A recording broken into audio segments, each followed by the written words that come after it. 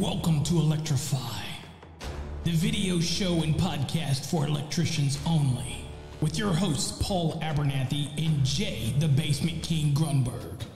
Sit back and enjoy the show.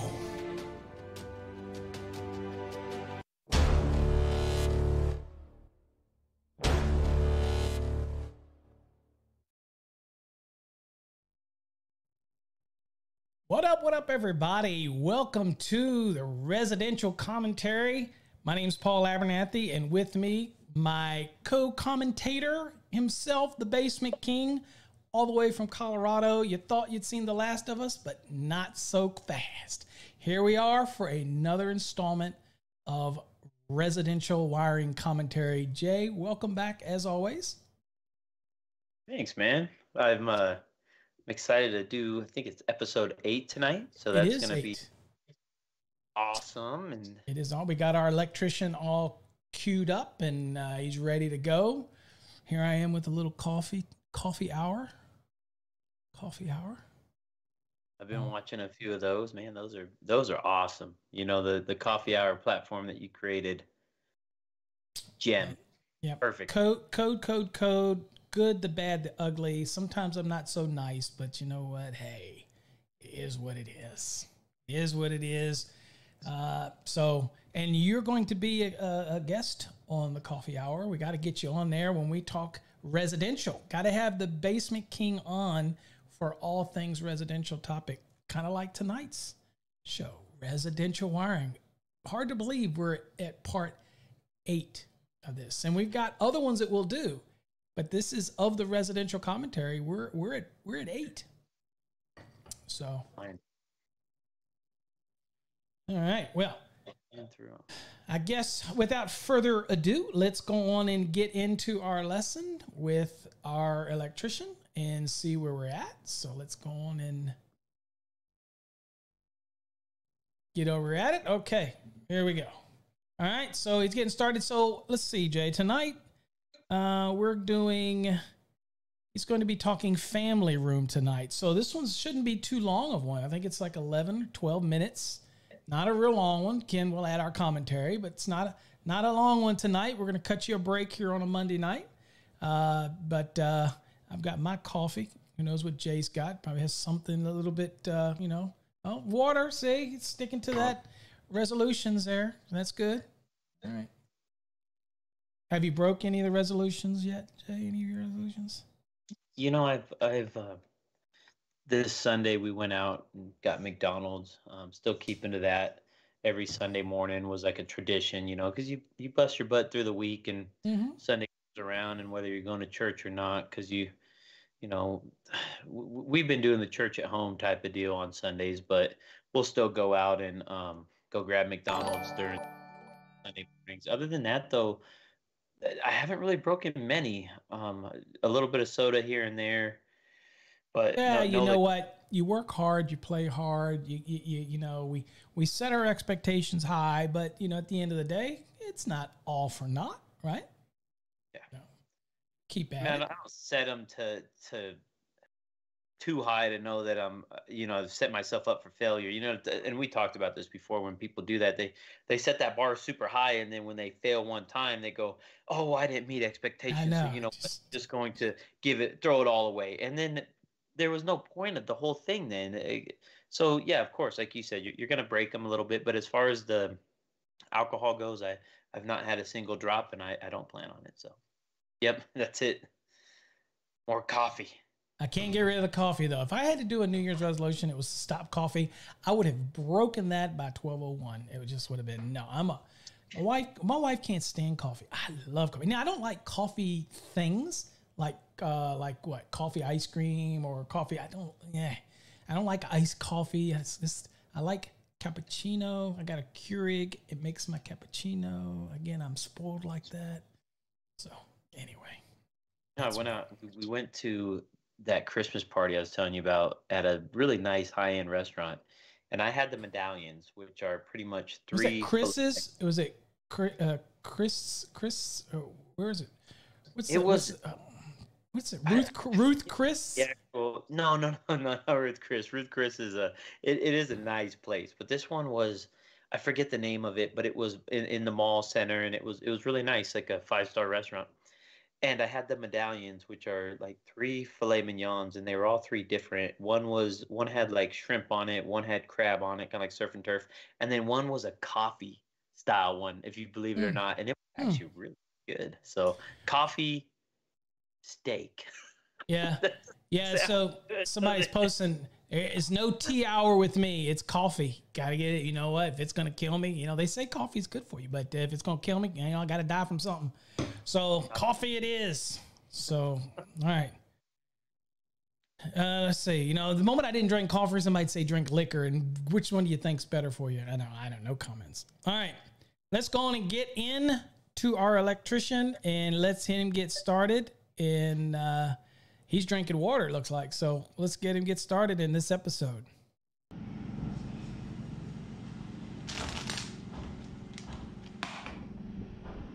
Okay. He's throwing it down. Wow, it is pouring out there. More circuits left to do when it comes to the 14 wire. And what we have left is this family room. Here's the plans right here. These are extra plans because they kind of framed up the living room a little different. There's no three-ways in here, but I guarantee you we're going to get into three-ways in the next video. I have my home run here going to the panel.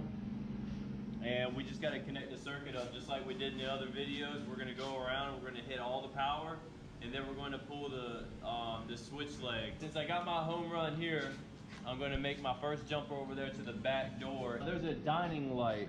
Like, I'm sure a lot of people want to put the dining light on with the kitchen light circuit, but it's only one light, and I don't want to put two different powers in this box, and then I got to start worrying about neutrals getting crossed up, and that just kind of makes things harder than they need to be. So I'm just going to go ahead and put the dining light on with the family room and the back porch. The back porch usually does go on with the family room, but I'm also going to add that dining room light just because I don't want to overcomplicate this box more than it has to be.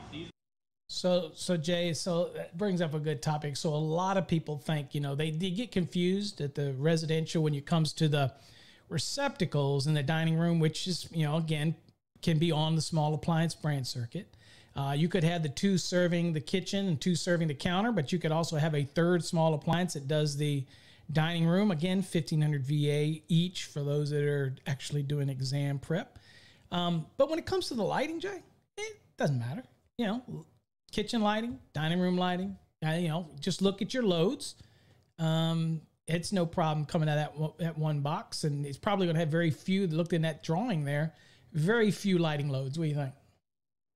Yeah, no, I like how he's thinking here too, to put it on the same circuit as the other lights, because if you were to bring another circuit in, which I've done several times in projects, and when you have two circuits in one box and they're both 14.2s and they're both lightings, you tend to mix the neutrals up like he was saying, and it makes it hard when you go back and try to troubleshoot it. You could spend, hours trying to fix it. Hopefully it wouldn't take that long, but it could to whoever solved it, Yeah, and you got to remember too, so he's doing all these areas that require AFCI protection. Now, you know, the lighting. So, I mean, if you do start screwing up those neutrals, then you do have a problem and you end up troubleshooting it. He's probably still as normal. Our electrician runs his home run against the stud, comes into the first knockout like he always does. And then, of course, he'll place through the openings, he'll place his switches, corresponding opening to kind of give him an idea of where everything's running. Okay, so that type of thing. But yeah, there's no problem. Anybody will say there's no problem with, dining room on with the kitchen or whatnot lighting. It's outside lighting or whatever. It's all about the load. Again, we'll assume he knows his load count. He knows what his wattage is. I have no problem with it at all. But there's people that would say, whoa, you can't have the dining room. We're talking the lighting. We're not talking receptacles. Okay. These ones right here are facing the kitchen. This is considered a hall, and these are facing the kitchen. So that's going to be on with the dining room receptacles, which, as you know, is going to be a 20 amp arc fault breaker. All right, so I will say he's saying that if that's in the kitchen, he's saying that little space between the aisle and the wall is hall. I would probably argue that's still kitchen. you know, again, maybe he knows his jurisdiction and how they would look at it. And I can't remember totally how how this room was laid out. But he can call it hall. Typically a hall is a transition from one room to another room. But you know, again, do you call the space between an island and the countertop in the kitchen? Do you call that a hall? It's all part of the kitchen. So point is, just make sure you know what you're doing in your area, because it can make a difference on whether or not, you know, that's a hall circuit, whether or not that's 15 amp, or whether or not it's still considered part of in the kitchen and it's got to be a part of the small appliance branch circuit. Things like that to be aware of. And since this is my dining light, it doesn't matter. It can be on with a 15 amp regular lighting circuit, but all these receptacles right here are going to be on 12.2 also. So it's just going to be a continuation of the dining room receptacles. It's wet location. We got our home run. And I don't know, the wet location doesn't matter. So the requirement for GFCI protection, he calls it wet location. Just being in the kitchen doesn't constitute a wet location, right? So obviously the two small appliance branch circuits that are going to serve the counter space, they're going to be GFCI protected. Doesn't require the receptacles currently in the code. Does not require the other receptacles that are on the wall around the kitchen to be GFCI protected. Can if you want. If you want, right? You can, but it's not, you know, it's not a requirement to do that. But the ones serving the countertop or any receptacle that's within 6 feet of the sink edge, those, it's my camera, Jay. Sorry about that. Kind of camera. My personal camera with you keeps wandering around.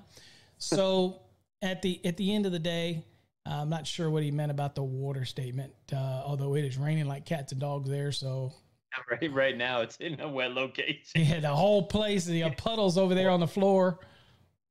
So, all right, let's let him see what he's doing here. we're going to go ahead and start running the power.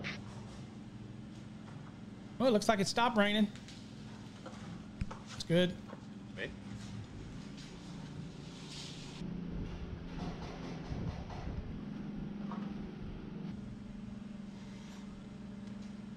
And again, I'm stapling as little as possible because, like I said in the earlier video, stapling is going to be one step altogether, except for in the ceiling. Now, if you got a wire hanging in the ceiling, you definitely want to go ahead and do that first because things will start to get a little tighter when you go to staple down the walls.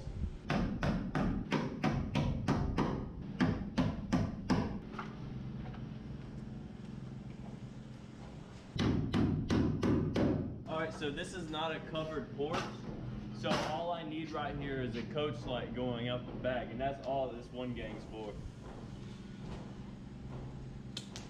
So power is always on the inside. Uh-oh. Gotta make some money. Okay, that was the worst jumper of this circuit, so now I actually drilled underneath this window to make this video a little easier. I usually would have just copped out and ran it up and over.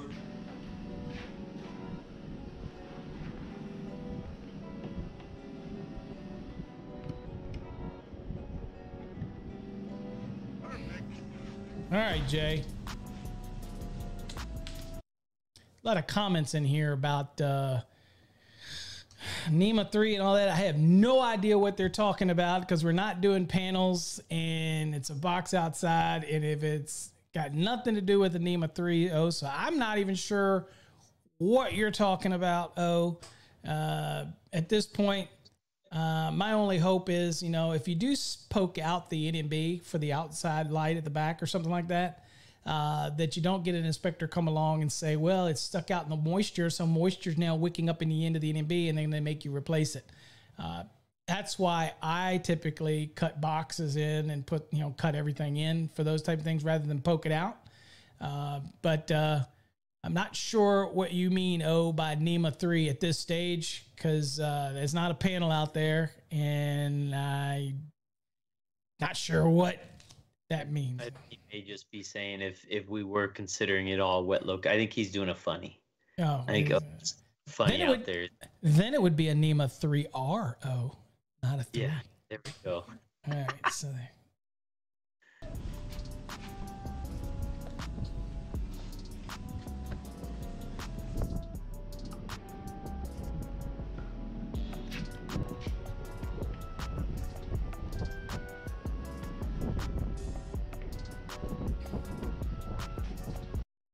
At what point did he decide to start adding music in the background, Jay? You know, it's that, and also I don't know if you caught it in the very beginning, but he dropped down like a little, you know, a Oh, he little has. average.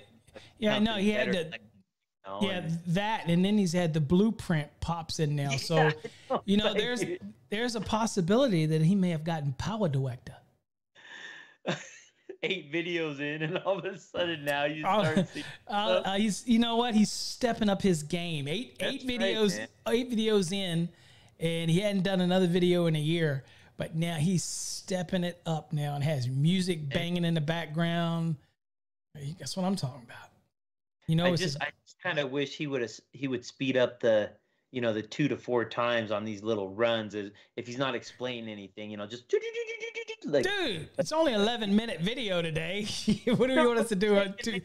you know, it makes the video go a little smoother. If you know what I'm talking about, for those ones that you're just kind of messing around and pulling cable. You know, no one wants to watch you at regular speed. You're slow.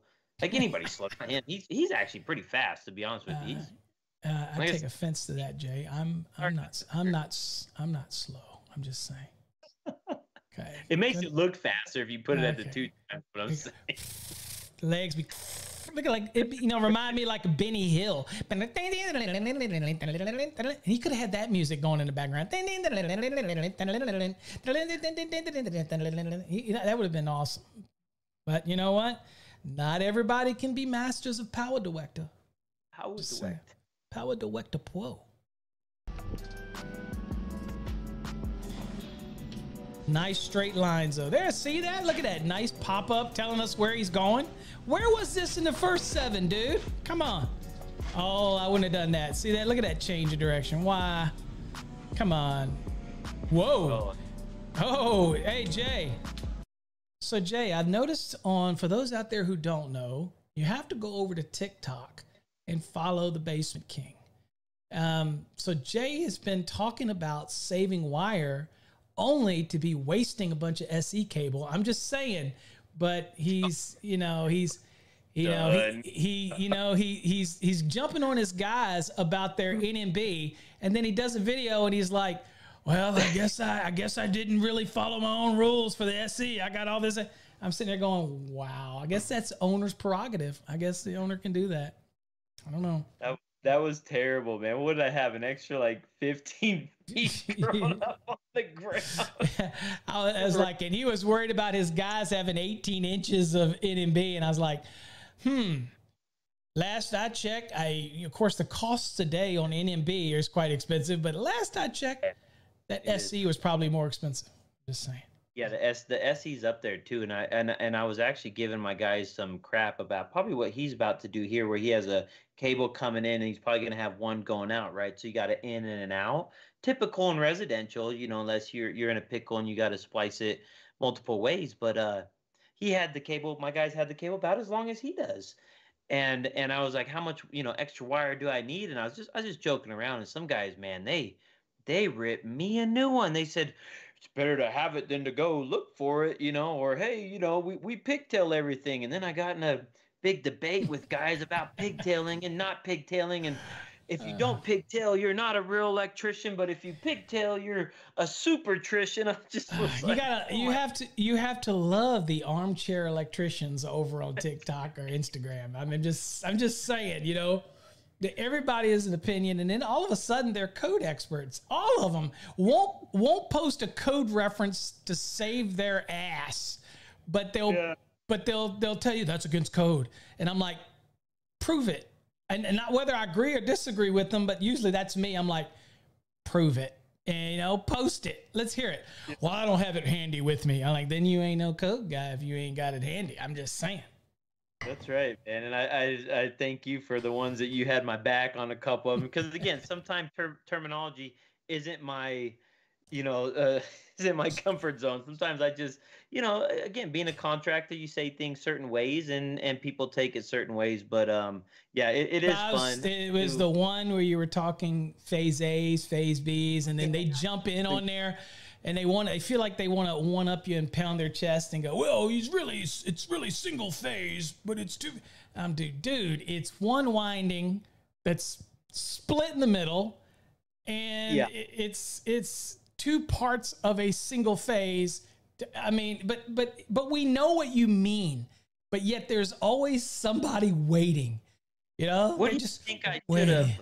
Should I have said, and again, I know it's kind of off topic, but should I have said A leg and B leg? Like, how would you define A and B? What would you have said in that instance? Because it's A and B, right? And Yeah, but if I it's would not have. A, What you're what is it? what you're trying to do is to convey something in a vernacular that people can understand. Again, there's people that for years, when somebody would say sub panel, there was a few people out there who would have a conniption fit. Now we joke about it, and I say remote distribution panel because I mean it's an inside joke with me. I don't care whether somebody calls it a sub panel. It is a subset of the main or a subset of another panel. Call it sub panel if you want, but there are some people that literally get a hard on when somebody says sub panel and they're like, it's not a sub panel, you know. So I get an inside joke out of it when I correct or say, well, it's a remote distribution panel. I don't give a damn if you call it sub panel, but in your case, it's one winding, it's single phase. You can call it leg A, leg B. It's not necessarily phase A and phase B because it's one phase. Correct. But you could say leg A, B. You could say, it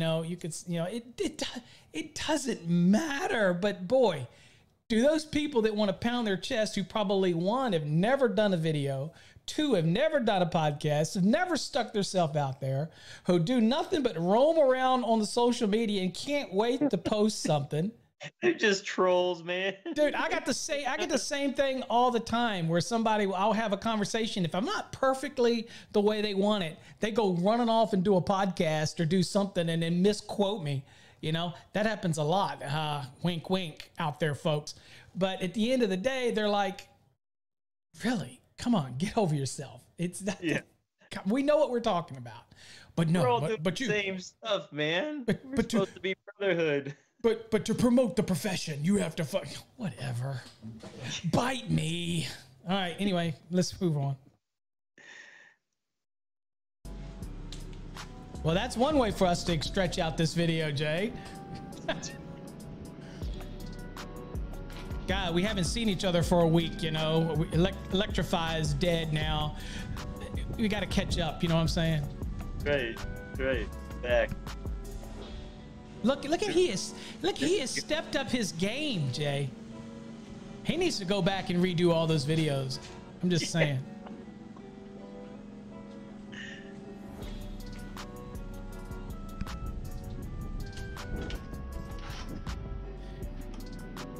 Now you don't need to have all that slack when you pulled it right there. You could have pulled it back. For phone and TV That's not so bad. So it does not need power. He sure looks casual now, doesn't he, Jay? He's relaxed more now. Yeah. Yeah.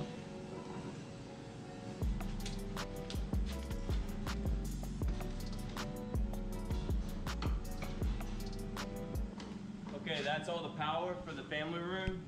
So we had our home run come into here, and then we went out of that and we hit the back door switch, and then we hit all the receptacles in the family room. So after I walk through and I make sure we got all the power wires right. Cables. Now it's time to do the switch legs. God, you imagine how much grief we would get, Jay, if we called it power wires instead of cables. Because you know somebody out there is just itching. I mean, their fingers are already typing.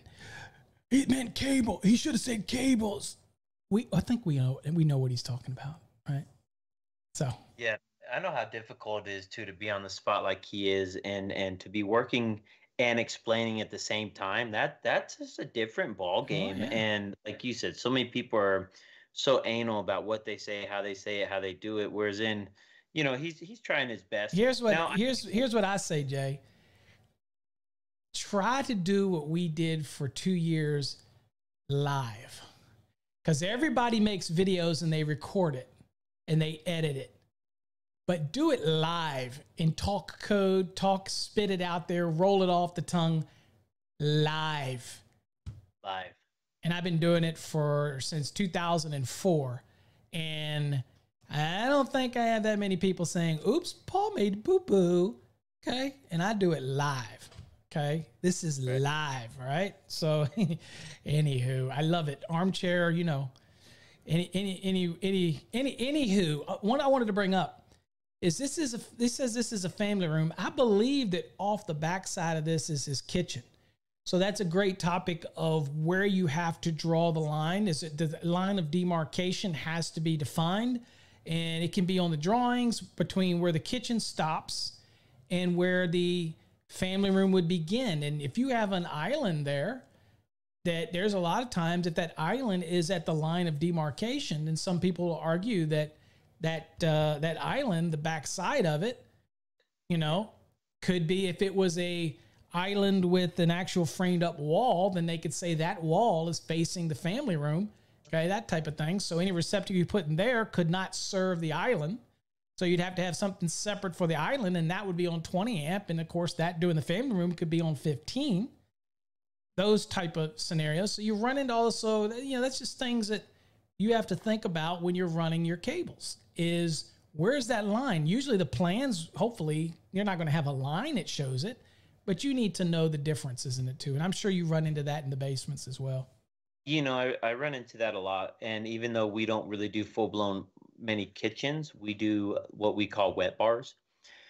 And so we'll bring in a 12-2 for the wet bar, and let's say it has an island or a peninsular that, you know, one side is facing the wet bar and one side is facing the family room.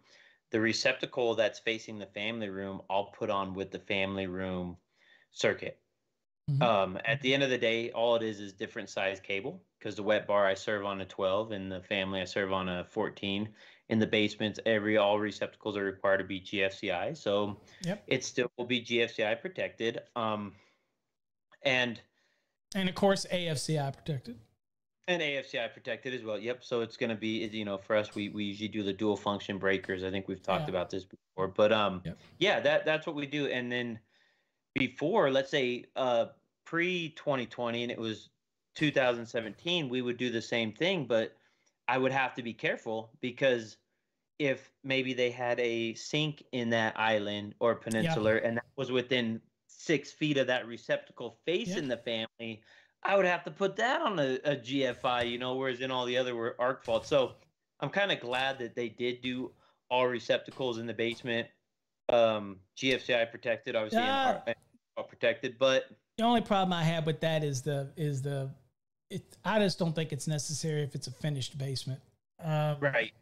If it's unfinished, if it's finished, what's the difference? You know, they're required already to do waterproofing. They're required to do all that. I mean, could it flood? Hell, your living room could flood, you know? So, I mean, have a leak, have some type of water leak, and the water's going to well, you take, you know, Texas, when we had those big storms, we don't have basements here, but tons of homes flood. So, you know, but if the manufacturers get their way, they everything would be GFCI anyway. So I can't say a whole lot of that being I work for a manufacturer. Like, if the manufacturers get their way, but in this case, it's a true statement. You know, on his plans, I noticed that it said OPT room, and I'm going to say that that's optional family room. And he explained in the beginning of the video that they had some changes. And when I did track homes like this, man, that was probably the hardest thing for myself and my guys to do, was to keep up with the change orders, bill for them properly, get paid from them properly. I mean, there was just so much that went into those darn optionals. We got to the point where we would not even rough in certain areas, because we would go to a room and we would see it framed a certain way, and we'd go, no, you know, BS, this is going to be changed to this. And by golly, after a while, the framer would come back and change the framing, because the way that layout was, they should have added a bigger closet or an extra bathroom or something like that, right? So my guys would run the home run to a switch box or something like that. that we knew was going to stay, but then we would stop right there in certain areas, knowing that they would come back and frame it and that the layout would change or they would do this option. So it's a thin line because, you know, again, you want to be in and out, right? You got this guy might have 100 houses that he has to get done, and he's on a timeline and he's go, go, go. And then you get, well, that's why he hasn't done any more videos. You know, he doesn't have the time anymore. He's wham, bam, you know? Yeah, for sure. Now Lloyd asks a question. You got to remember that if you go to an island or peninsula and you're serving that small appliance brand circuits to serve the island and peninsular, that's not peninsular. But in our case, we has an example of where it was a framed up island or a framed up peninsula or something like that, where the backside was also serving a family room, let's say. Then no, the code made it very clear that your small appliance brand circuit serves a countertop, and it can serve the wall space receptacles in a kitchen, in a dining room, in a pantry. It did not say it could serve the wall receptacles in a family room. So yeah, it's there. And you might think, hey, I'm already there. Let me just go on and pop down. If this was facing a family room and the inspector said that was part of the family room, that's not going to work. You can't use that small appliance brand circuit to serve that receptacle, because that one would be serving the family room. And the code is very clear in the code. So when it talks about it, again, serving the countertops in the code, you know, so if you're in 210.52b and you're in 210.52c and you're serving that, if those wall receptacles, if we determine that is a wall receptacle that's serving the family room, it can't be on the small appliance brand circuit. So it may not be overkill. Depends on what that is. Okay. If it's a framed up wall that's being used as an island and you can determine it's a wall, then that is different than if I took two cabinets and stuck them in the middle of the floor. Then that's not a wall. That's just cabinets. Then the backside of that would not be serving wall space because those are cabinets. But if I put a 2x4 wall and then I built cabinets against it, then I built a wall on the backside of that wall. If that was facing the family room, then that's part of the family room. So again, depending on how you got to look at every situation differently to determine whether or not it's overkill or I can't do double duty because the code won't let you use a small appliance to serve receptacles that are not in the kitchen, the pantry, the dining room, that type of thing. So hopefully that answers that question for you. It's not like you can turn around and go, well, that's a dining room. Well, no, because obviously on the plans it says family room, and they're going to go by what the label of that room is. You can't just cross it out, redline it, and go dining room. And for some inspectors, they might look at that island. If it had a kitchen and you had the island and then you had the family room, they might even look at that other side of that island as the line of demarcation that separates the kitchen from the family room. Now you might say, no, it goes another 3 feet. Dude, it's in the eye of the beholder when it comes to that inspector, right?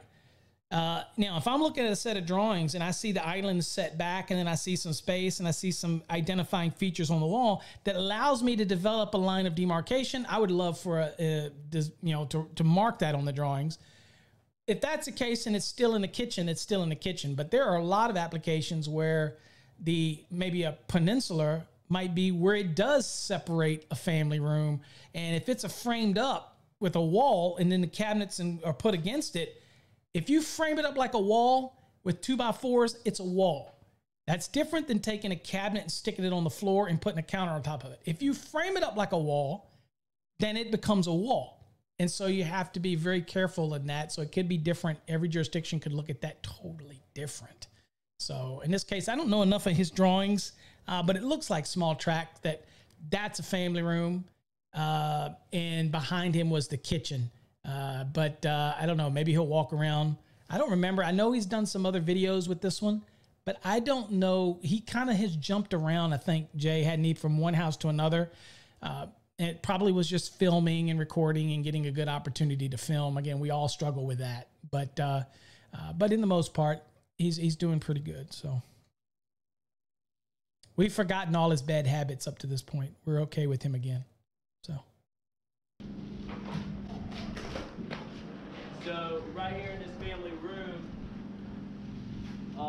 it's usually always a fan-light combo, and we're gonna need 14.3 for that. So this one we can't do, but we're gonna go back and we're gonna go ahead and run this dining room light switch leg.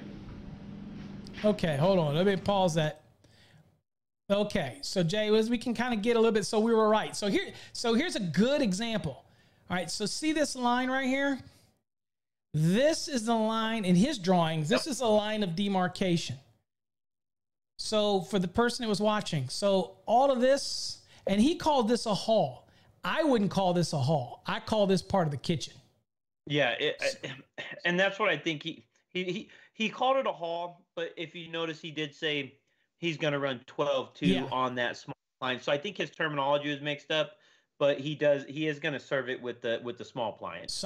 So I'm going to have 12 here, but also remember that I'm going to have 12 for these receptacles in this dining room. And it can be touchy for folks because at this point you have some receptacles and these are going to be probably on 15. Knowing me, I probably would hit the lighting and then I would probably hit these receptacles all on one because there's not but like 1, 2, 3, 4, 5, 6 receptacles here. I wouldn't say anything on the back of the here is considered part of the family room. In this case, it's called living room here, so that's but I would say since it sits back from the line of demarcation, in this case, it's the end of the counter, which gives you a good line of demarcation to support you. If you were trying to say, no, Mr. Inspector, I don't want any receptacles here to be a part of this. It's because the cabinet extends beyond it. Again, everyone's going to be different, but here I've got some good references to do that. And one good thing is every room is labeled. It gets immensely tougher on a drawing in an argument with an inspector if you have a drawing that's not labeled properly, because then they can call, well, this is this room, and I don't have nothing that tells me this or that. Now I get it. We do a lot of no drawings, as built residential. We just grab them and go to spec or whatnot. But in here, he's got some things. But for me, I'd probably put 1, 2, 3, 4, 5, 6 receptacles. No, these are dining rooms, so I'm not counting those. So it's 1, 2, 3, 4, plus the lighting. Yep. That's probably one circuit for me, and I'm probably going to pick the kitchen lighting up in as well for me, because that is fixed load. And again, with the lighting today, we're not talking incandescents. So these receptacles will get used very little. So, maybe a TV, but that's it. And then that means nothing's going to be used in these other ones. So, again, it's up to you, but that's probably how I would have laid it out. I probably would have done the kitchen lighting, the lighting in here, and then I would have picked up these receptacles all on a 15 amp. That's how I would have done it probably. I have to look at it, but that's, all within the realm. Those folks that say, no, you can't have more than 8 receptacles on it. You can't have more than 10 total items on it. Well, it's all about the load, right? I could have 100 damn receptacles. Yeah. Huh? It sounds like going back to my TikTok where I was telling guys, hey, I stopped here at 8 at EOC and, I left my room. I left some space to add some more receptacles on a 15 amp. And one guy said exactly what you said. No, you can't go past 8. It's the law. And then I think you made a comment and he was like, I'm just an apprentice, bro. Like, hey man, whoa. It's like, I know when you get there and you're like, let's go. You ready? Yeah. Then they go, oh, wait a minute. I didn't know. That's the thing. If you're going to opine about it, at least learn something about it, right? They start whapping it, and then I'm sitting there going, another app that's bad for this. I don't know if you have it. A lot of people have it out there. It's called, is it Trade Hound? Yeah, Trade Hounds. Oh my God. If somebody posts something and people will jump on somebody, but they never post a code reference, but they swear something's like gospel. And I'm sitting there going, you know what? It's these backyard code experts. I'm like, just because they learn from Johnny, from Billy, from Willie, from Buck, from Jehoshaphat, from whatever. And now they're all of a sudden posting crap. Oh, that's wrong. That's wrong. I'm like, okay, you might be right, but how about this? Why don't you post a code reference to support yourself? That way you can have something to point to.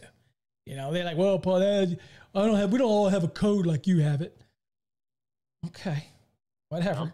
Fast tracks and you'll You'll be a step closer, that's for sure, because every competency test I've ever done, I've always had to not only say the answer, give the answer, but also have a code reference that supports that answer. And that's what separates your program from any other program that I've ever done, I like that. I like schooling. I like that. Rule of thumbs. Last I checked, I hadn't seen that anywhere in the code. Hold on, I'll look real quick. Rule of thumbs are BS. Support it with code. I like those rule of thumbs. All right. I like how you got the double plans here. I like how you put the plan on the plan. Makes sense. Plan, double plan. How he has the plan on the wall there. I love how he stapled that plan. That's what we do. We put the plan on in between two studs, and then he added his own. You know how he's inserting the plan drawing. So now you get a double vision of it, and it's kind of nice because we get to see the living, the kitchen, the dining. I still wish that dining kind of had a line going through it to, know that on the right side of that door going outside is the living. But I mean, you just have to imagine imaginary line, right? There. So here's the line. When I was talking earlier about how you have to come up with a line of demarcation based on what you've got, that's a great point. So since this room comes all the way out to this wall, and this is a right angle, and this is labeled dining, then we would say this is the line of demarcation, and we would draw it across here. Yep. So all of this would be dining. Anything on this side of the line of demarcation would be living room. And you know what? That's about all you can freaking do, right? That's man. That's all you can do. And I think most inspectors would be like, yeah, that's cool. At least the ones I trained, they better say that's cool. Because then we're going to get it down if it isn't. All right, let's go.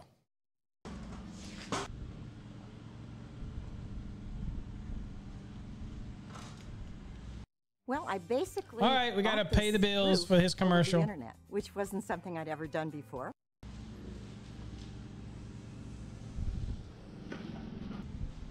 So I'm going to pull to my light, and then I'm going to staple back before I put it in the box.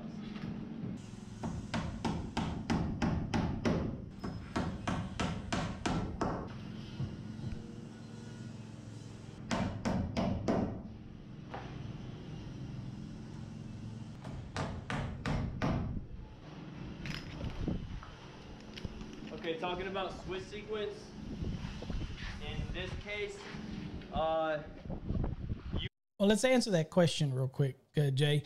So Adam asked, how come there's a lighting design here, but there isn't anywhere else? Because I would venture to say it's because this was a family room or living room optional. So it was probably option, and they spent time developing the option because there's extra costs like putting in the ceiling fan box and all this. So that's probably why they did it for that one, because it wasn't optional.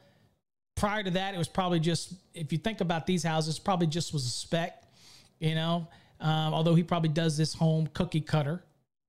Can't hear you, Jay. Mute's on. I apologize. You might have had a switch receptacle in there. Who knows? Yeah. But again, with that optional, you want to know what the customer is paying for. So you're installing what the customer is paying for. And also, Walter, if you go down a little bit, Walter had a question about, can you put lighting and receptacles on the right there? Is running your lighting and outlets separately wrong, if you will? No, it's not. You can tie them together.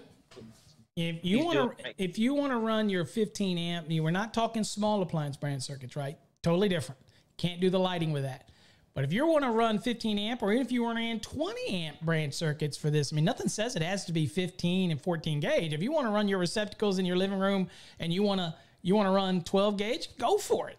Can you put your lighting and your receptacles on the same? Absolutely. Yeah. Absolutely. There's nothing that says you cannot do that. That it's permitted to do, as long as you're doing it on circuits that are permitted to allow you to do both. But like you said, small appliance, you wouldn't be able to share your lighting load with those receptacles serving the countertop in the kitchen and dining room.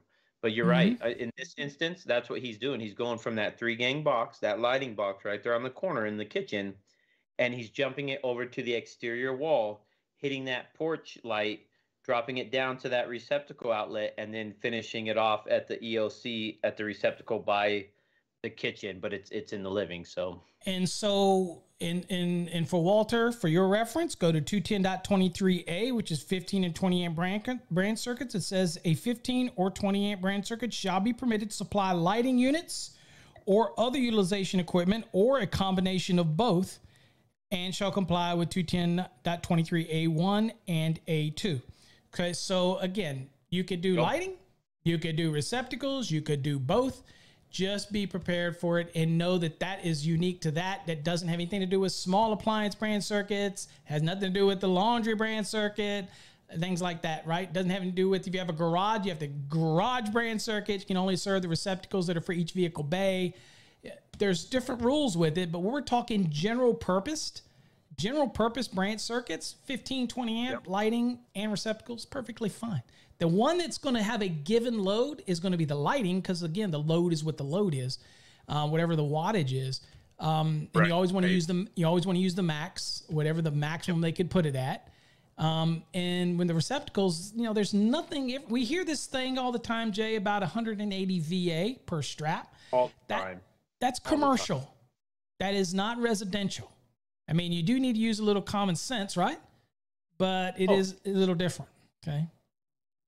now Adam says some customers want them on separate circuits. And you know what? There's nothing wrong with putting them on separate circuits, but if the drawing, or me as an electrical contractor, if I bid that project to only do one circuit on that run and you want me to do two, well, now I got to pick up the cost of another arc fault circuit. And those things aren't cheap, and I got to take the fact of running another cable all the way from the panel. Well, let's say that sucker's all the way in the garage and it's 95 feet away. Where does that cost come into? So that's where you go and you say, hey, listen, I don't mind running you another circuit. Heck, I'd be glad to run you another circuit. But if I do, it's going to cost you X amount. Are you okay with that? Yes, I am. Sign here. Sign, signature. I'm running that guy. You know what I mean? Yeah, if they're okay with it, I'm okay with it. The other thing to remember, and O brought it up, and it's the reason why I gave example of the small appliance and the laundry and then jump to the garage and not say bathroom, because bathroom, typically you would run the branch circuit for the bathroom. It covers the receptacle that serves the sink within 3 feet of the sink. Okay, that's what its purpose is. But the code does have an allowance for you to do that in 210.11c3. And that allows you to also pick up the lighting inside of that bathroom on that 20 amp, as long as it doesn't leave that bathroom. If you're not going to jump out of that bathroom and hit another bathroom, you're going to bring that branch circuit, that home run hits that bathroom and stops in that bathroom, then you're okay. Okay. The only thing you got to worry about at that point is if you have a heat light combo or something like that, then you got to worry about the rules with 210.23A1 or A2, and that is depending on equipment fastened in place and can't exceed the percentages that are involved with the fasten in place versus cord and plug. Okay, so there's a difference between 80% and 50% and how you apply those things, but that's specific for bathrooms. If you're just going to hit the receptacles in that bathroom with it, then you could leave that bathroom and go hit another bathroom's receptacles if you want. But you can't hit the lighting. But if you want to do everything in that bathroom, then you can do that on that 20 amp branch circuit. But it's got to stay in that bathroom. Okay, that type of thing. Yeah, and I think you're right. When you get some of that special equipment in there, like the heat lamps, maybe the heated floors, just out of the norm, you want to not only follow code, but you want to follow the manufacturer's instruction. And so when I did the remodel here for my mother-in-law's room, which is right across the hall from my office, we installed floor heat. Well, the floor heat said run a dedicated 20 amp circuit to it. So guess what I did? I ran a 20 amp circuit right from that panel, my subby bro, right over to that floor heat, and that was it. That was the only box it hit. And then I ran another one, like Paul's saying. I ran another 20 to the bathroom switch. I fed all my lighting. I fed my pendants, the shower light, the exhaust fan, and I jumpered power over to my receptacle serving the countertop, my EOC end of circuit, and I was good right there. I didn't exceed my loads. You put the GFCI in right there and done. Yep. That was it. Yeah. So again, so many different ways to do it. This is why I love electrical. Is it really makes you think about all the little pieces, and I can't think of any other trade that does that. The plumbing trade, again, we joke about plumbers and all that. I mean, they got to know their thing. Sure. HVAC guys have to know their thing. They have to deal with a lot of the air dynamics and how they run the ducts and the drafting. And but when it comes to electrical, it's the only one of the suits that can kill you. And of course, your family's going to be interacting with it. God, look at the amount of wire he's got in his hand going to that box. Oof. Anyway, looks like a Grunberg job there. So, that's like 3 feet of extra scrap. You got to have those pigtails. I'm just saying. No stabbing. Don't even get me on stabbing. Okay, I'm sorry. Let's don't talk backstabbing with all that wire. So, any rate, so yeah. So there's so many things, and Joel, you're so right. I don't know how many contractors out there are afraid to do change orders. I love my brother to death, but when he does work, if he has to refix something, he'll eat it, even if it's something for the customer. Not me. If we deviate and we agree to something and you deviate from it, I'm hitting you. It doesn't matter if it's a little amount. I'm still hitting you with something. I'm just hitting you with something, just so we know, up front.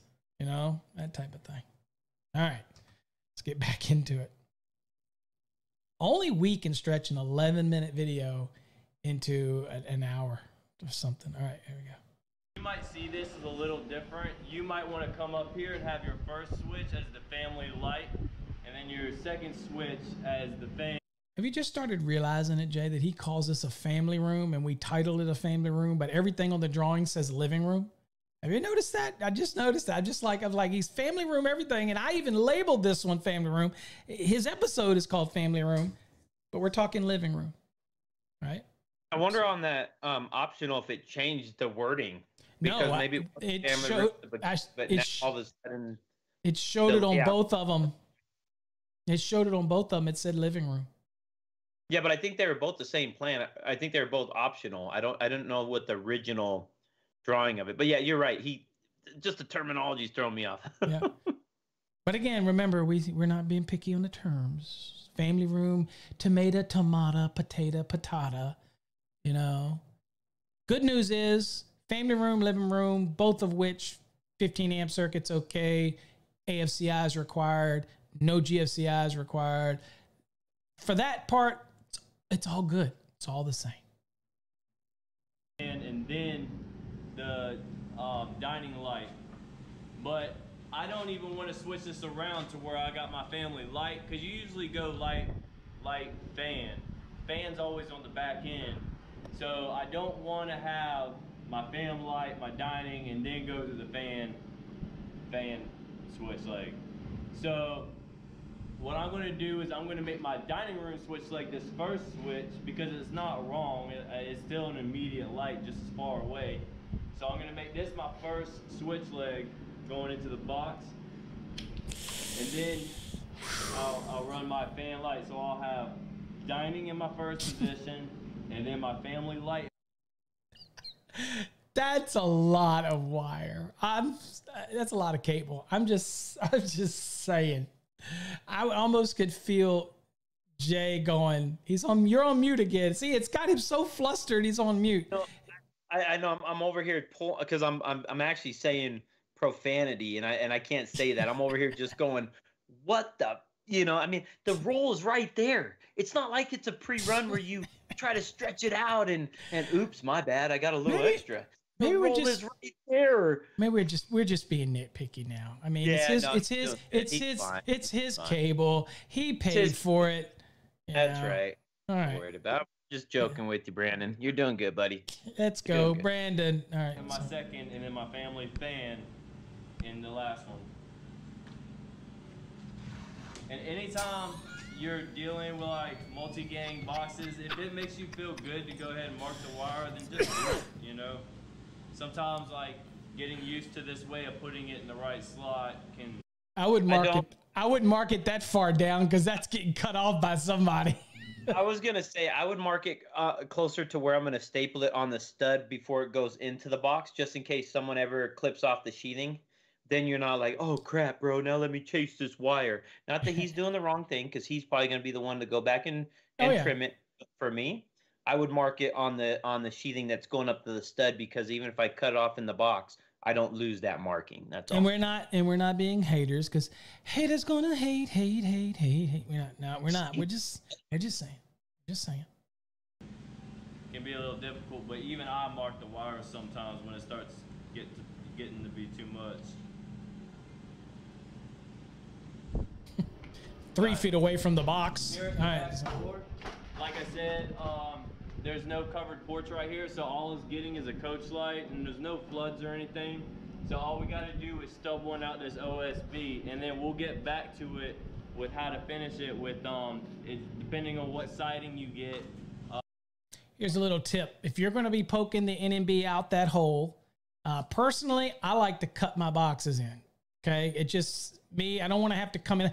Here's why I cut my boxes in, Jay. Because if there's a siding person coming in, I want them to cut the siding around it. I put my box up there and let them, and people say, well, how do you know the depth of whatever? You know what? I don't know. I've been doing it for years and I never had an issue. I will tell you, if your box sticks out a little bit too far, it's still not going to affect the ability, because usually there's a canopy on that light and you can get it on there. It's got a gap in there. So, better to be err on the side of too much than not enough. But even if it was a little less, I easily can put one of those plastic extenders in it if I had to. Now, if you're going to poke that wire out, let me tell you, cable out, let me tell you, at least wrap the end up with electrical tape or something, so that you don't get moisture up in wicking up into the end of it. You can say, it don't matter, Paul. But if you saw that torrential rain that he had when it started, there are inspectors that will look at that end and say, nope, you left this exposed. I want you to replace it. And that's the last thing you want to happen. And if you say that doesn't happen, I'm going to tell you, I work for a wire and cable manufacturer, and I get the calls all the time where inspectors want it to be replaced, and the electrician's calling me to write something to get them out of it, to say, it's okay. Tell them it's okay. Tell them it's fine. It's fine. I'm like, so if you say that never will happen, I'm looking right at you and saying you're full of crap, because I get these calls weekly. Just saying, wrap the end in electrical tape, Jay. And well, kind of like what you said, I'd cut it in now, because if you go back and cut it, you're taking a chance of nicking your cable as well. Because what are you cutting it with? Right now I can, without that cable being poked out where his hole is, instead of doing that size of hole, I would just take my pilot bit with a hole saw and cut out the box. If I'm using a remodel like a 4.0, or maybe I might just mount a little, what do they call those? Those little small pancake boxes. The little guys, and mount it on there. Again, it's easier to cut it in now with like you said, without the siding, and so they cut around it, than to put your cable in there and maybe get it damaged. But maybe that's what he's gonna do. Yeah, we don't know, and it could be brick. And if it's brick, I usually poke my cable out, and then I will stick a box on it, and hopefully the bricklayers will put it in. So we don't know. But I'm just saying, this is just a little advice, that you might run into. And by the way, that light is required, because it is an entrance to the dwelling, and you have to provide illumination to 10.70. So that's his illumination. Don't have to have floodlights. Incidentally, if you had a floodlight on the corner and it did put enough illumination at the door entry, then you wouldn't need the one at the entry. The floodlight would work fine. That would be okay, because the rule is about illumination, not the lighting outlet. It's about the illumination at the entrance and egress. So that type of thing. You might have to put either a 3.5-inch pancake, or you might have to do an octagon box. There's your pancake. Depends if you got vinyl siding or hardy plank or brick. And if you got brick, that's a whole different thing. But we're going to get into that when we start finishing up lights.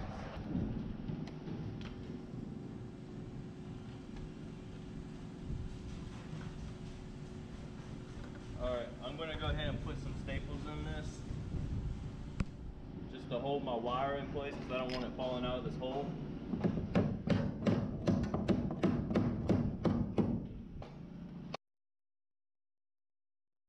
Okay, so we're just going to get past this audio here. I got enough out there? Yeah.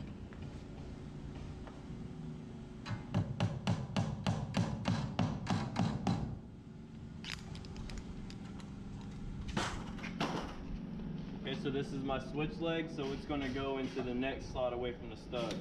Wow. That's a lot of wire. I could save this guy some money. I'm just saying.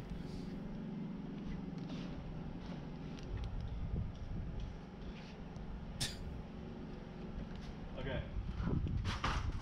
So Jay, you cannot give your guys any more crap, okay? Because this is how they learn to use so much cable, is they watched videos that show them have better to have too much than not enough. I reckon. There you go. Sure.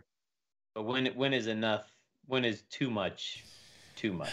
You know, that's the question. When is too much? I think when too much is when you're the owner. Yeah, that's true. That is true. When you're the owner, too much. You can define when too much is more than necessary when you're the owner. When you're not the owner, you obviously don't care. You know, you almost have to go to your guys in a different type of manner, though. You know, you go, hey, instead of going, hey, you guys are doing too much wire, blah, blah, blah. You say, you know, if you only did 18 inches instead of 36 inches, that's less wire to clean up, right?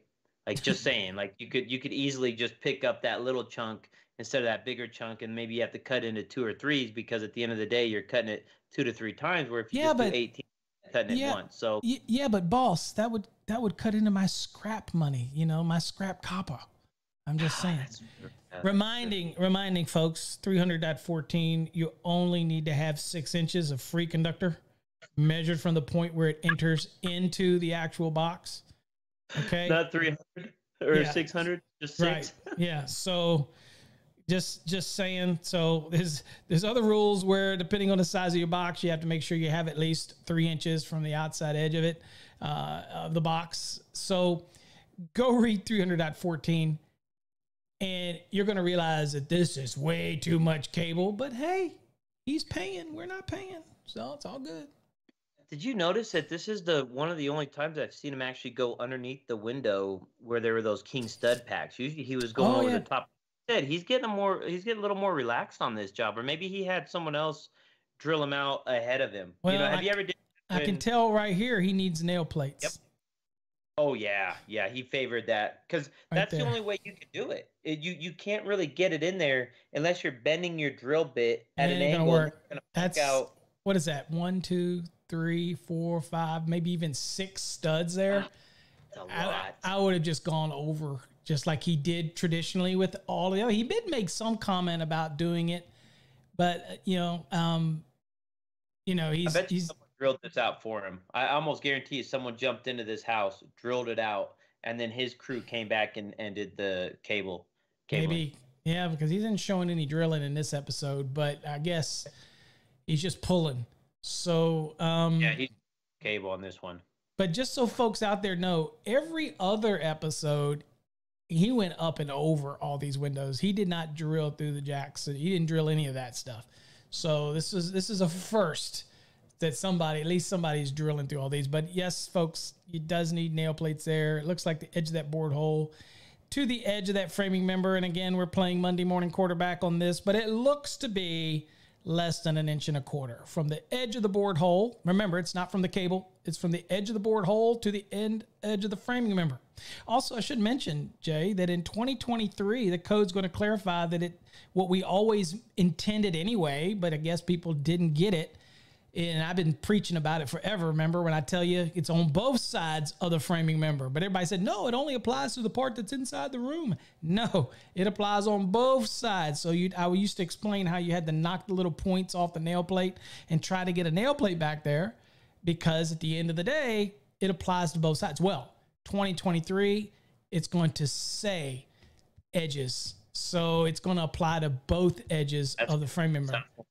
When they put that outside OSB on, because you can't just put the nail plate on the outside wood OSB, because you're not putting it on the actual stud. Mm-hmm. So like you said, you're gonna have to either, wow, that's gonna be that one will be cut the OSB, to get your nail plates on there. Or like I said, by the time you make it through this one here, it's probably coming out close to the wall on the backside. So in that point, you could probably take a nail plate. Yeah, you could take a nail plate, cut the points off of it, stick it back there with your screwdriver, try to drive it back behind the stud. Oh, gotcha. Yeah.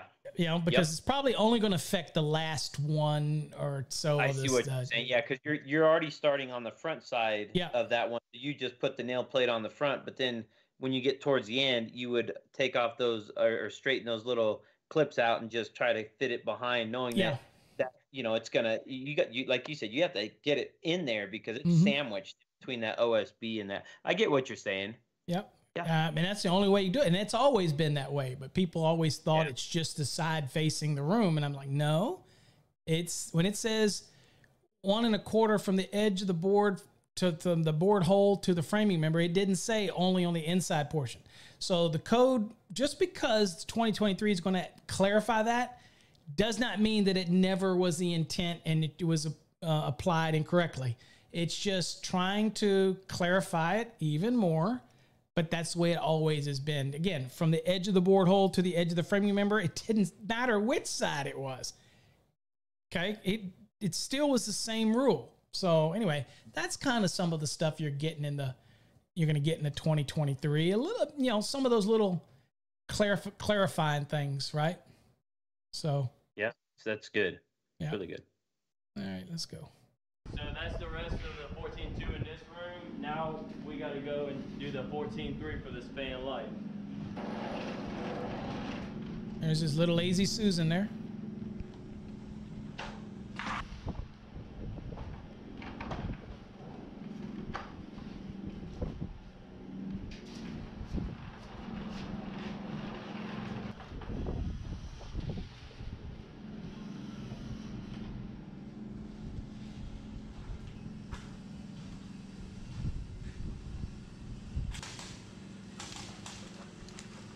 I should remind folks that he doesn't show it, but typically you have to maintain the rating of that assembly. So all of those spaces, you have the spread of the fire and products of combustion. So 300.21. So rock wool, insulation, the great stuff, orange, all those that had that, that are going to be maintaining the rating of that assembly. The insulator might do that. Me as an electrician, that was always, if we drilled it, we sealed it. That was our saying, right? If we drilled it, we sealed it. That type of scenario. So, but that's 300.21 is maintaining that rating of that assembly so that you don't have the spread. And again, one little hole like that allows oxygen to get to if something catches on fire in that framing member there, and it would speed this thing up, act like a stack effect, and it would just act like a blowtorch and just spread. So that's why you seal it off, so you choke it off. Kind of one of the concepts there. But you said y'all don't seal y'all's, that y'all let them come back and do it, but your inspectors doesn't fail it. Most of the jurisdictions around that I'm familiar with, that's part of the electrician's responsibility when they're looking at their installation. But I have heard some of them say, look, that's the insulator's going to pick that. The problem was electrical guys would say, inspectors would say, and my inspectors, when I was the head of jurisdiction, we'd always say, yeah, but we're not going to be here to see that it was done. So how do we know that it was done? Well, maybe they had an insulation inspection, right? But that person has to sign off of it. But again, UFR grounds, electrician's usually there, but the electrical inspector's not there for those. But the builder's there. So does the builder sign off for that? In some jurisdictions they do. In other jurisdictions, the building inspectors go, that ain't my responsibility, bro. So it's teamwork. We just didn't give them that option. We sprayed all our holes, and it used to be a competition for us that, and I'd give bonuses and see who did the faster, that type of thing. But you say you just let your insulators do it? Well, yeah. So the contractors usually have the insulators do it, and I think it's just because it gives them a little bit more money in their pocket as well. Because again, if they say, "Hey, I'll insulate this whole place with just stuff inside the wall," insulation, maybe it's I don't know, just $500. But if I do the foam caulking maybe it's an additional 250. Well, what's it to a guy that, like you said, that can go around and race and get them done within an hour, and the material's only maybe $50 worth? Now you got an hour invested, $50 worth of material, and you take that from your 250, you've probably profited maybe, $150. So again, I think it's just one of those things that, since the basements are really small, it's just let those guys do it, and but I've had to come back, and like I've told you before, I had to come back and like maybe add a receptacle or a whatever it is and drill a couple holes. Then I'll take some foam with me, because Right. that's what the GC said. Hey, take some foam with you, bro. Make sure you caulk those holes, and it's like, yes, sir, we got it. And the thing with that foam is some of those bottles, well, most of them, you buy at Home Depot, $8, whatever, $4. I don't even know the cost. I might be off. But That once you spray it, stuff's expensive. you got to use it, because then you can't save it. It's not like you can wire nut it Right. and save it. That's it. It's a one-time use. So Yeah, it's air act. And once you start going, it feels that. And the biggest part is the tube. Once you start going, that stuff hardens and cures. It's done. We used to get the Great Stuff Pro professional ones, the bigger ones with the applicators, and we would spend a lot of time having to clean the applicators, because you could screw on a new can, but if you didn't clean out that and you could get the cleaner aerosol cleaner ones that hook on it, and you spray it through it and it'll clean it out. So, but if we forget and leave it, and guys would leave one, dude, those applicators weren't cheap, and they would be, now usually when you buy the big cans of it, the supply houses that they'd give us some of the applicators. So we would be treating those things like gold. So you have to clean them, keep them clean. But if you didn't, and it was filled up with that stuff, it's toast. You're not going to reuse it. Walter says that he's a situation where he didn't run 14.3 up, but ran two separate 14.2s up there, and then they end up getting a remote. Yeah, so you just have an extra leg up there, and so you pretty much, hey, you gave him a bonus. It's up there, so it's you never know what you might need it for. You never know. They might change a fan later down the road, and they don't have a remote for it, and so. Yeah, at least they've got it set up for it. So at least you've done that little extra for them, right? yeah, if their intent is for myself, if they've put in the money to do a ceiling fan, the box that's rated for a ceiling fan, then I run a 14.3. Now, whether or not I put a single pole or a single gang nail on or box to a two gang, is that I'm going to ask the customer, hey, do you want this situation? Because most likely with their homes, they have a switch that doesn't do anything, and they get frustrated because they're like, man, that second switch just doesn't do anything. And it's like, well, because it's designed to be your fan switch. Your first switch as you walk in would be your light. Your second switch would be for your fan. How many callbacks you think people get to, and they call their electrician and go, this got a switch that does nothing. It does nothing. Every home I go into, I'm not kidding you, every home I go into, after I start talking to them about what we're going to do and their options, they go, man, I wish someone would have talked to me about that when this home was built, because I go upstairs and I don't know what, anything are. And it's like, well, it's because the electrician installed it the way that the plan said, and there's nothing wrong with how they did it. Right. It's just nowadays, now the fans have a remote. So really, you only need, to be honest with you, all you need is a constant power really up there. You don't even need a switch. The switch is just an override, but at the end of the day, I always give them the option. I say, listen, we can do a single box, knowing that later down the line, you could do those stack switches. Yep. If you buy one that doesn't have a remote, or for your case, you're going to buy a remote. So let's just run a 14.3 and I'll just cap the red. Obviously I'm talking, different language to them, but I'll just cap one of the wires. But for future, it's a good upsell, and then we give them the 14.3. So. Yep. Different options. Yep.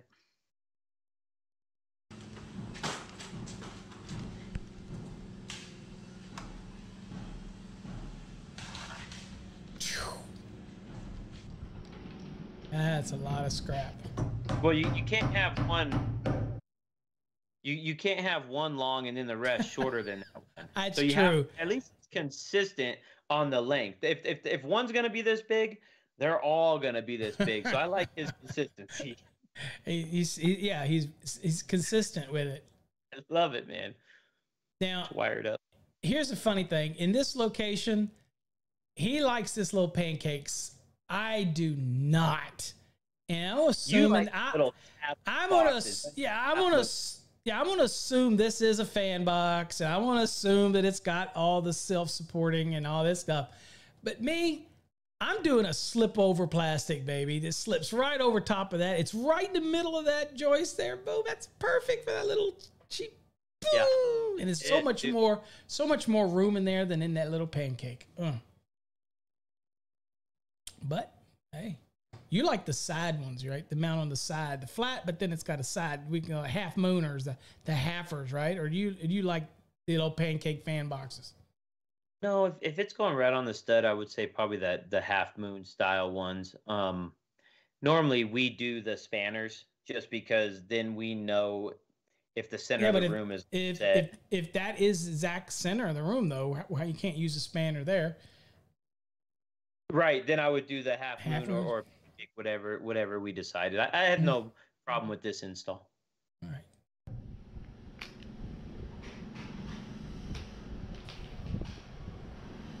I was gonna go ahead and finish as well.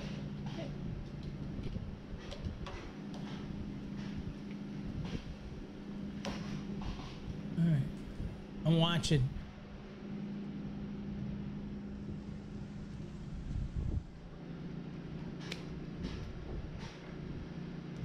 Okay.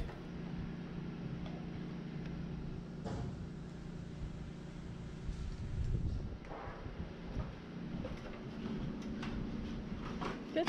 Family room. All right. Living room. Whatever he said. All right.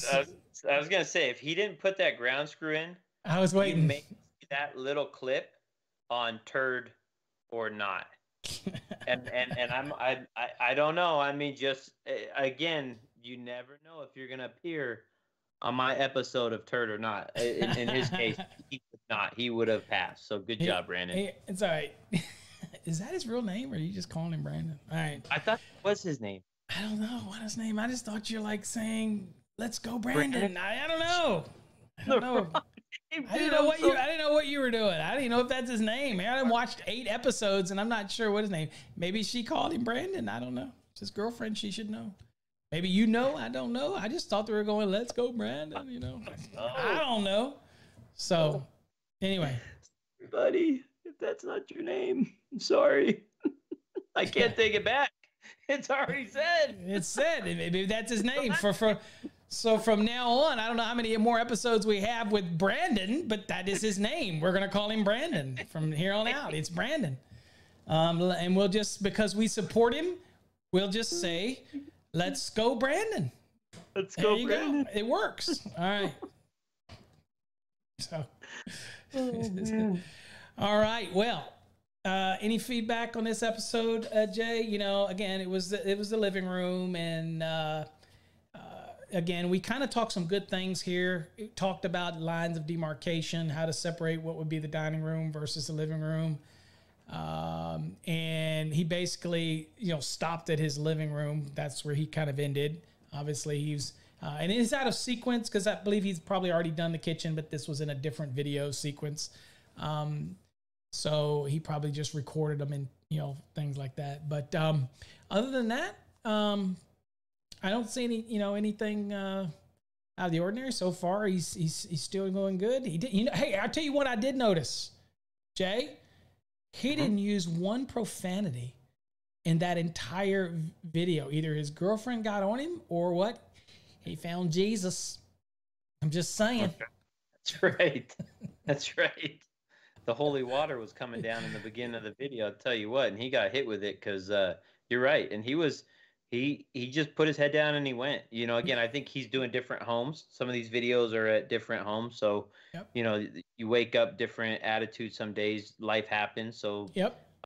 I did like how he inserted the plans so that you could see where he was going. That was pretty neat. Yeah, that was really cool. So. That is new. That is new for him because he hasn't to this point interjected that. It'd been neat to see that along the whole way. When we're doing this thing, this commentary, it would have been neat for him to. I almost hate the fact that obviously we'll move on to other videos, other presentations through the year as we do a bunch of these again, because these are different than our Thursday night gig. These, we can do these anytime we want.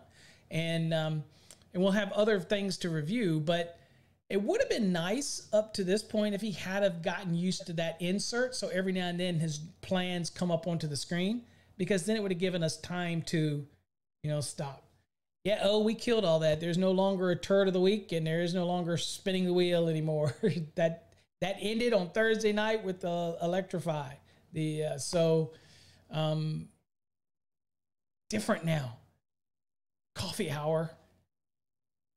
At some point, kicking it with the king. Yep. That's still coming. And we'll do these pop-up sessions on different things. So you haven't gotten rid of us. It's just less structured to be every week, because Jay is slammed with this new app he's doing for his company and everything, and so much stuff that I'm doing that I try to pick my moments, because I don't have to prepare for shows. So when I pick my moments when I want to do a coffee hour, I'm just like, okay, turn it on, let's go. And so that's why you don't get a lot of notice.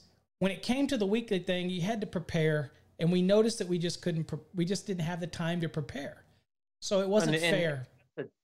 And again, not saying that, we were asking everybody out there too to try to come up with stuff, and we weren't getting too much feedback as well on that. And it just, after a while, it just felt like we were going into the same avenues that we had already gone into before. And so we were like, why don't we set up a different direction for both of us, and let's explore, obviously Paul's big hit coffee hour, and I'm doing my stuff here, getting set TikTok. up for the king. And the TikToks are pretty fun, man. I enjoy those. They're fast, they're easy. I can do them out in the field. But with the new app, with the new system that we're doing, we're building a warehouse here in the back of the house here soon for the material. We're starting to, the baby's obviously still growing, so it's just hard to have that one structured time. Whereas in, like Paul was saying, we can just jump on. Hey, bro, are you free? Or hey, do you want to do something at this time? Yeah, let's do it. Let's knock it out, and then we can go on to it. So loved it. We work best when we're spontaneous, man. We just let's go. Let's do something. It's always the better shows when we're like, let's go. That type of thing. So let's hit it. Yep. So, all right. Jay's TikTok is Basement King 12.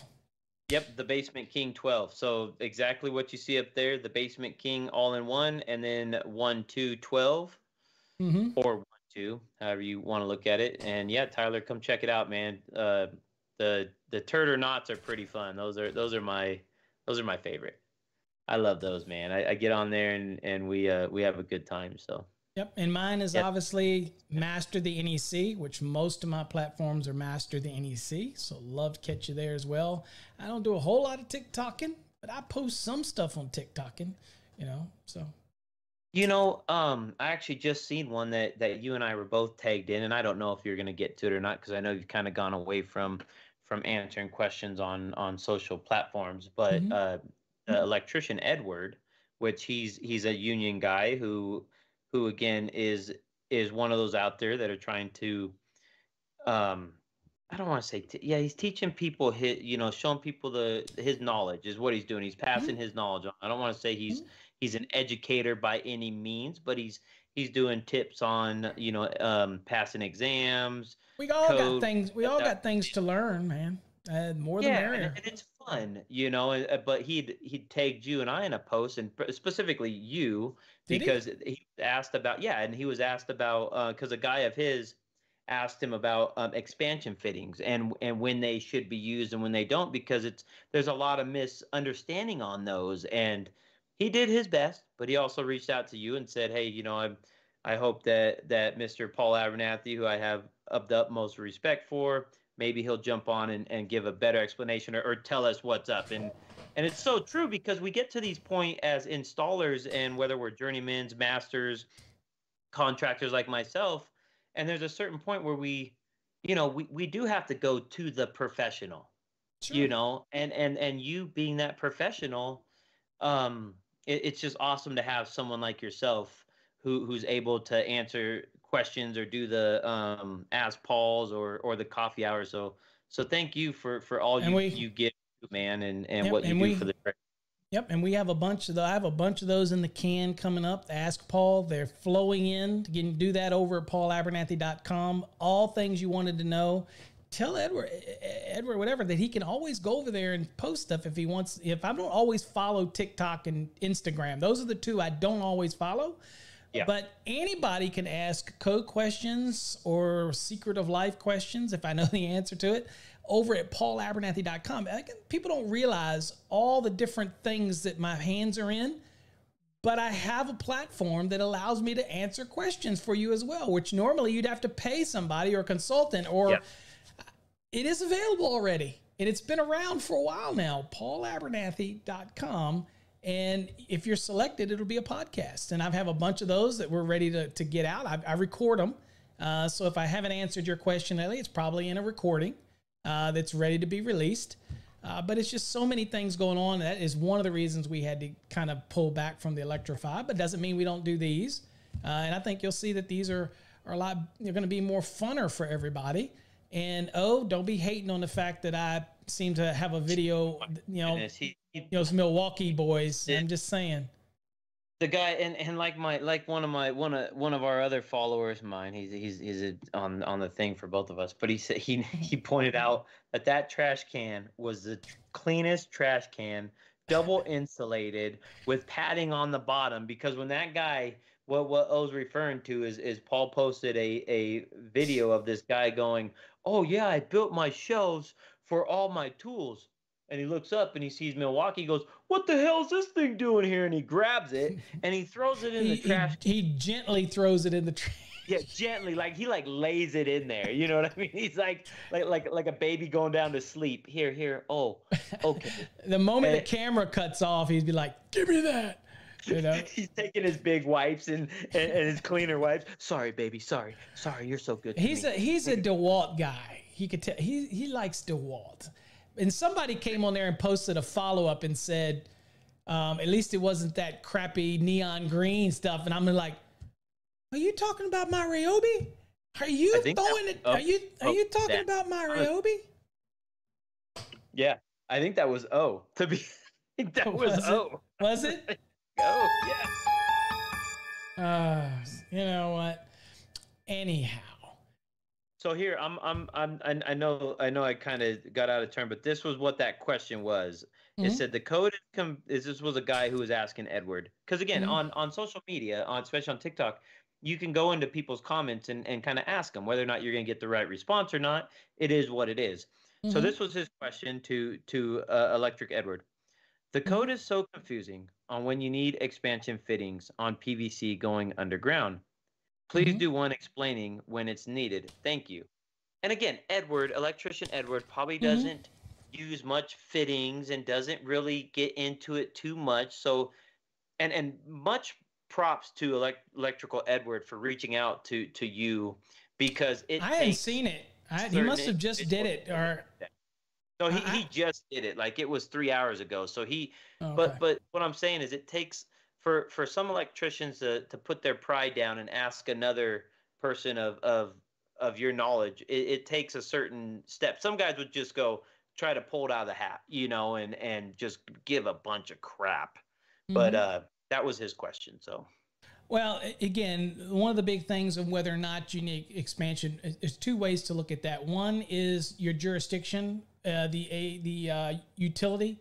They might have a requirement where everywhere it goes up, because again, usually that is on the supply side. So that's usually under the exclusive control of the utility, right? And so if you're doing that they usually will have documents that might have that requirement that say that needs to be in there. Like in Virginia, it was the Blue Book. The other thing to remember is that if there is earth movement, or there's potential for earth movement, and we could argue that's anywhere, then you've got 300.5, which is underground installations, right? 300.5. And if you look at the requirements under J, it says where direct burial conductors, raceways, or cables are subject to movement by settlement or frost, direct buried conductors, raceways, and cables shall be arranged so as to prevent damage to the enclosed in conductors or to equipment connected to the raceway. And of course, it gives an informational note that says, well, for direct burial, you can do S loops in the ground that allows for movement. But as it comes out of the ground, if you have your raceway that's coming out of the ground, if you have subjective movement, if you have frost and there's different things like that, you're going to know in your area, it's going to be probably something that's not new to you. And if that's the case, you're going to make the choice to use those. But the thing about the code is the code's not telling you where you have to do it. It's saying if you have the potential for earth movement, whether it's just earth movement like California earthquakes, or you're somewhere where there's a lot of dry frost heave and things like that, then it behooves you to put on this expansion fitting right there in order to be able to make sure that it's not going to pull the raceways out of the meter enclosure. It's going to pull the knockouts, all those type of things, pull it off the wall. We've seen those pictures. We've all seen those pictures of stuff being pulled off the wall. So yeah. I'm assuming that he gave that reference to 300.5J. But again, that's a call that's based on jurisdiction. And I've done plenty of them where I have not put an expansion where, say, PVC comes down from the meter down into the ground and it goes down and has a 90, but then when it goes into the ground, you put S loops on it. So if you look at the informational note, it says this section recognizes S loops. And again, informational notes are not enforceable. It's good info. It says this section recognizes S loops in underground direct burial cables and conductors to raceway transitions. So that is where you might go from the meter. You have the raceway, it goes down, turns a 90, right? And the conductors then come in through the end of it, which you'll seal.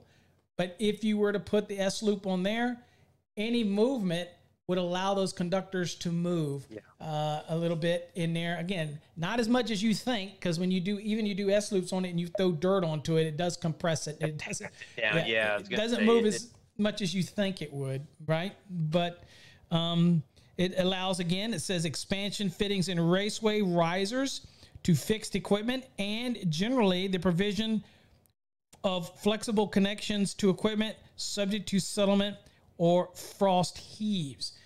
You're going to know your area. And I tell you, in a lot of areas that I were in, if they required it, it was something that the utility company required. And they would put it in, that type of thing. That's in our area, in Excel's jurisdiction around here. If it's anything underground fed, they want one. They want one. And that's period. That is, and I've done them where the inspector in that jurisdiction passed it. He released the meter. That's what we call it, a meter release. He released it to Excel, said this is perfectly up to code. Again, based on our code book, the NEC, Excel comes out and red flags me and says no good, because there's not an expansion fitting or what we call a slip sleeve. Right. We called out in the field a little slip sleeve, and again, it's not up to the inspector to make that call. Like you're saying, it's the power company, and I had to rip it all out and put a darn slip sleeve, and that's the last time I ever forgot to put on a slip sleeve in their jurisdiction. And actually, I put it in everybody's jurisdiction now because I just don't want to get hit on it, and that is what it is. So yeah. Well, I'm getting notice that oh Lord, I'm 5 minutes over. I actually have an engagement, so I will try to follow up whatever. See the question here, but we have to run. I didn't think we would go this long, but Jay, thanks for joining me as always, and we will catch everybody on another episode here in the future. And whoever's asking the question, just go to paulabernethy.com and send it to me. I'm more than happy to answer your question, even do a podcast on it. That'd be a great podcast. So until next time, folks, stay safe and God bless.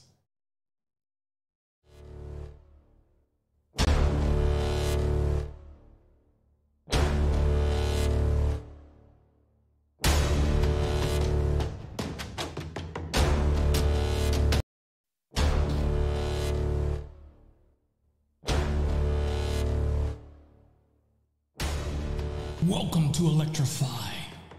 the video show and podcast for electricians only, with your hosts Paul Abernathy and Jay the Basement King Grunberg.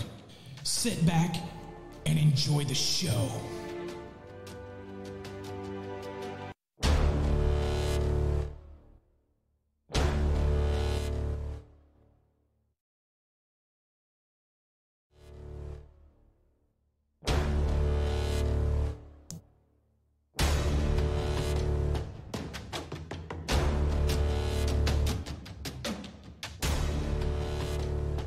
You've been listening to Electrify with your hosts Paul Abernathy and Jay the Basement King Grunberg.